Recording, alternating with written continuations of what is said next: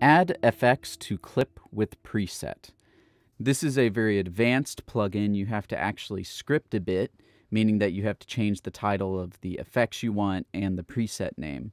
But I'll go through the general idea.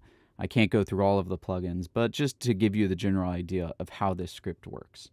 So essentially this script is to be able to press a button and an effect comes up with a preset.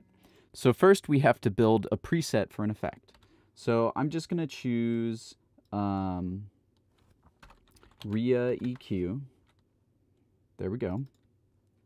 And then I'm going to bring this down, turn that on, and now I basically have a low pass filter.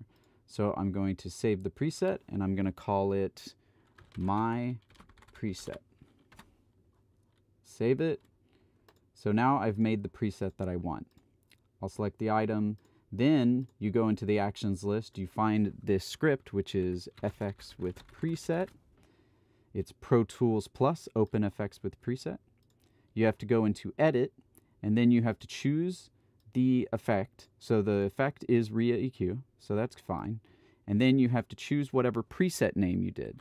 And I named it my preset. You X out. You save it, so you say yes, and then boom, it works. So let's add a shortcut to that, and we'll say Shift Y. So now Shift Y should open this up, and then in any plugin, I press Shift Y, and boom, your plugin comes up with the My preset loaded in. Pretty awesome. So that's essentially how it works. It's a little more complex, a little more work, but it's very powerful.